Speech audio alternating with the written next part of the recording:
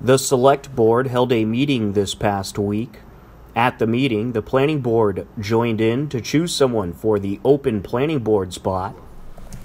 So that gives us 5 for Jane Moran, 1 for Miss Arno, 3 for Mr. McNamara, and 3 for Miss Chowdhury. Looks like Jane Moran, welcome aboard.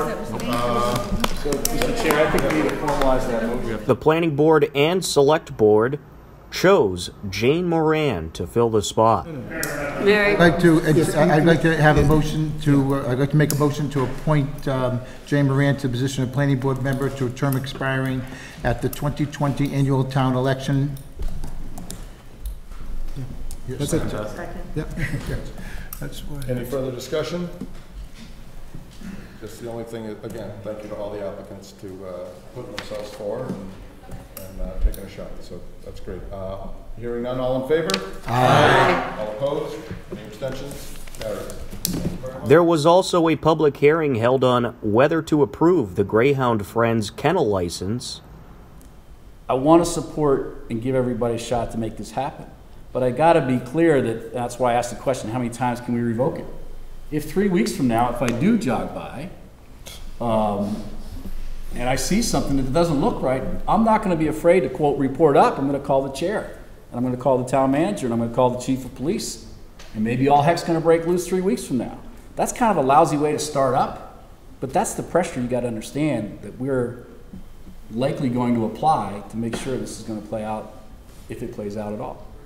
You're in a tough spot. You are. If you came in as Dachshund Friends with a different name and the people in front of us probably wouldn't be here right now.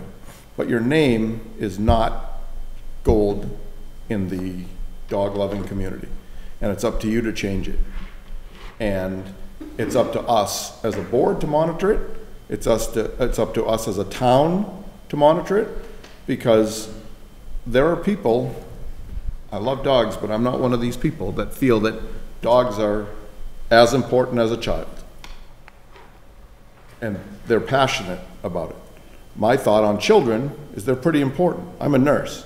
I'm a mandated reporter as well. If I saw something go wrong with a child, it's going to be taken care of. It's going to be reported at the very least. And that's how these people and most people in this room feel. So you're up against it. And if you're up for the challenge, I mean, we're being very honest and upfront with you. Just like Mr. Hurst said about all the liquor licenses, the bars, the liquor stores, things like that. They know. There's no wiggle room. There's no gray area. The Select Board unanimously approved the kennel license with the following stipulations. Section 62-7.g.b.2d of the town general bylaws, we order that the Greyhound Friends Inc. kennel license be amended to provide: 1. No board member from Greyhound Friends Inc. who served on or before the date of its closure in February 2017 shall be eligible to serve on the board without the prior approval of the Select Board after a public hearing. 2. The Greyhound Friends Board shall take all reasonable steps to prevent Louise Coleman from being present on the Greyhound Friends property, including, as necessary, taking any legal action to obtain a no trespass, restraining, or comparable court order to effect that result. And that the Select Board continue its deliberations to a future date. That is my motion. And it was seconded. Continue to second. Is there any more, any further board discussion before we put it to a vote? Hearing none. So, all in favor, state aye. Aye.